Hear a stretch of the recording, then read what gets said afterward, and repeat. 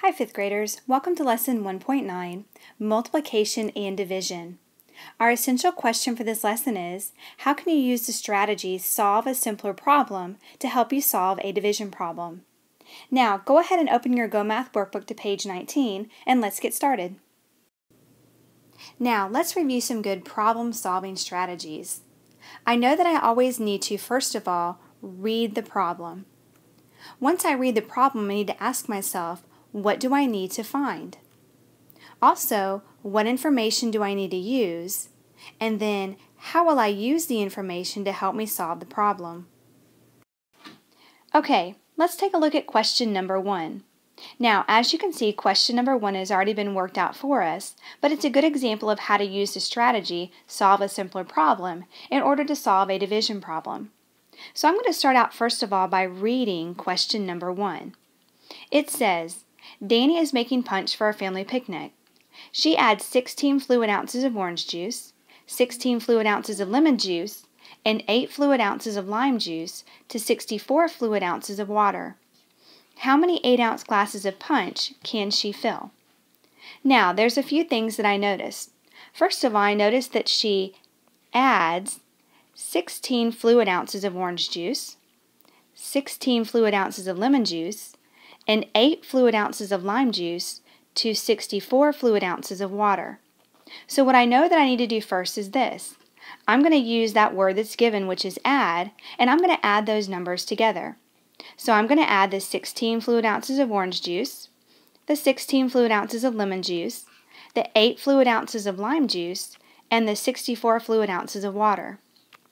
When I add those numbers together, it takes me to 104 fluid ounces. Now I also see that it says, how many 8-ounce glasses of punch can she fill? So I now have to take my 104 fluid ounces and I'm going to divide it by the 8 ounces that can fit in each glass. So my problem becomes 104 divided by 8. Now the problem is, I cannot very easily divide 104 by 8. But what I can do is this. I can take that 104 and I can make simpler numbers from that 104. I can break it apart into numbers that are easier to work with. So what I'm going to do is I'm going to take that 104 and I'm going to break it apart into 40 plus 64. Because if I add 40 plus 64, that gives me 104. Now what I also know is this. Both 40 and 64 are multiples of 8, so these are good numbers to choose in this problem. Now, what I'm going to do next is this. I'm going to focus on that 40, and I'm now going to say 40 divided by 8. Then I'm going to focus on the 64, and I'm now going to say 64 divided by 8. Well, I know that 40 divided by 8 is going to give me 5, and I know that 64 divided by 8 is going to give me 8. And when I add those two numbers together, 5 plus 8 takes me to 13. So what I know is we're going to have 13 8-ounce glasses of punch that can be filled, and I've been able to solve that problem using the strategy, solve a simpler problem. Now, let's take a look at question number 2. Once again, we have a word problem, so my first step is going to be to read problem number 2. Problem 2 says, Ryan has 9 14-ounce bags of popcorn to repackage and sell at the school fair. A small bag holds 3 ounces. How many small bags can he make? Well, as I read through this problem, there's some information that I know that I'm going to need to use. First of all, I know that Ryan has 9 14-ounce bags of popcorn. So what I need to do first is this. To find out how much popcorn I have, how many ounces, I need to take my 14, and my first step is going to be to multiply that by 9. So I'm going to go ahead and work that multiplication. First of all, I'm going to multiply the 9 times the 4. And I know that 9 times 4 is going to give me 36. So I'm going to put the 6 down and I'm going to regroup the 3. Now I need to multiply the 9 times the 1. Well, I know that 9 times 1 is 9, but I have to also add the regroup 3. So 9 times 1 is 9, and 9 plus 3 is going to give me 12. So I'm going to write down the 12, and so what I know is I have 126 ounces of popcorn that need to be repackaged. Now, there's some more information that I need to be aware of in this problem. It also says that a small bag holds 3 ounces. How many small bags can we make? Well, if I know that I have a total of 126 ounces of popcorn, and a small bag can hold 3 ounces, I'm going to take my 126 ounces and divide that by 3. Now, 126 divided by 3 is not a very easy division problem to work, but what I know is this. I can take that 126 and I can now solve a simpler problem. I can break that 126 apart into 2 numbers that would be much easier to work with. So when I look at 126, I think about breaking it apart into 120 plus 6. Because if I add 120 plus 6, it's going to take me back to my 126. Now I'm going to go ahead and write down the divided by 3. Now I also notice something else. When I look at my 120 and my 6, I know that they are both multiples of 3, so these are good numbers to choose in this problem. Now my next step is going to be this. I'm going to now break this apart.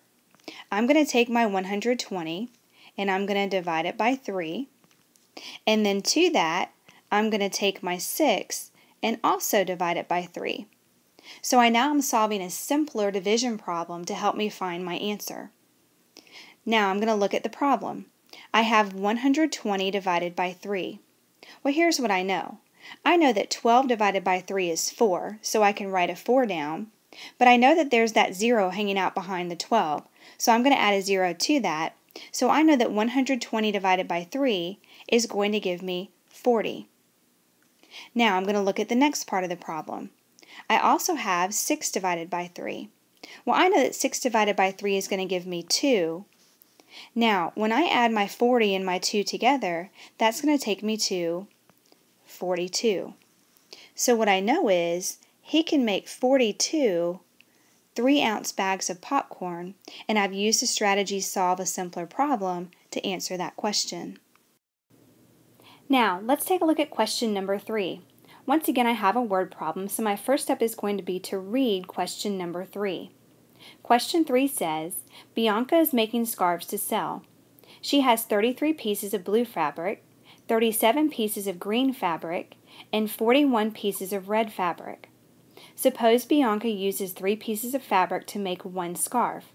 How many scarves can she make? Now, as I'm reading through that problem, there's some information that I know that I'm going to need to use.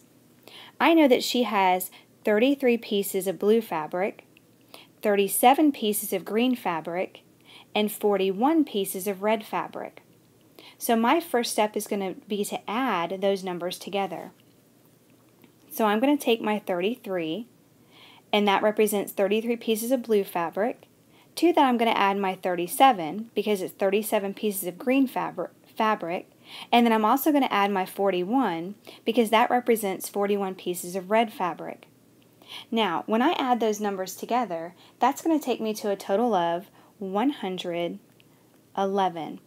So I have 111 pieces of fabric. Now, I also have some other information in this problem that I need to be aware of. I know that Bianca uses 3 pieces of fabric to make 1 scarf. So if I have 111 pieces of fabric, and it takes 3 pieces of that fabric to make 1 scarf, I'm going to divide my 111 by 3. Now, what I know is 111 divided by 3 is not a very easy division problem to solve. So I'm going to think about, how could I use the strategy solve a simpler problem? How could I break apart that 111 into 2 numbers that would be much easier to work with? So what I'm going to do is this. I'm going to break apart that 111 into 90 plus 21. Because if I add 90 plus 21, that's going to take me back to my 111. Also important with these numbers is the fact that both 90 and 21 are multiples of 3. Now, once I've divided that 111 into 90 and 21, I'm also going to write down that I'm dividing that by 3. Now I'm going to create my two simpler division problems. I'm going to now rewrite this as 90 divided by 3 plus my 21 divided by 3. Now I have two very simple division problems that are going to help me get to the answer of this problem. Well, first of all, I'm going to look at my 90 divided by 3. And I know that when I divide 9 by 3, it's going to give me 3, but I also have that 0 hanging out behind the 9. So I'm going to add a 0 to my 3. So 90 divided by 3 is going to give me 30. Now I also have to divide my 21 by 3, and when I divide 21 by 3, that's going to give me 7. Now, when I add my 30 and my 7 together, it's going to take me to an answer of 37.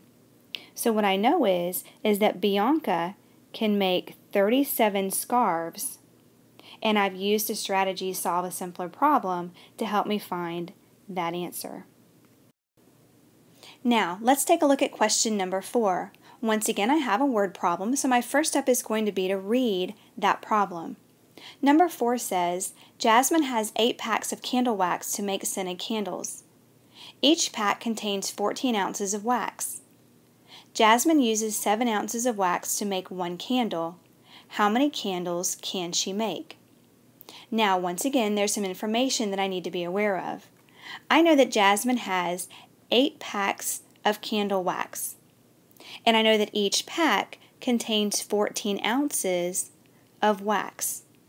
So in order to determine how many ounces of wax I have, I'm first of all going to take my 14 and I'm going to multiply it by my 8.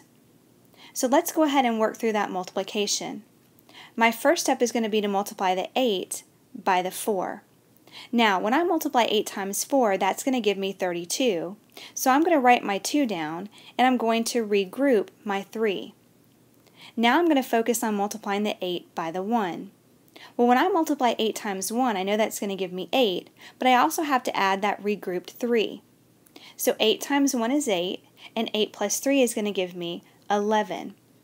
So I know that I have a total of 112 ounces of candle wax.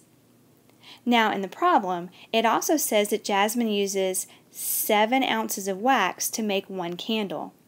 So I'm going to take my 112 ounces of wax and I'm going to divide that by 7, which is what it takes to make just 1 candle. Now the problem is 112 divided by 7 is not a very easy division problem to work. So I'm going to use my strategy solve a simpler problem to help me solve this. Now I think, how could I break apart my 112? And what I'm going to do is this. I'm going to break that 112 apart into 70. And let's write down 70.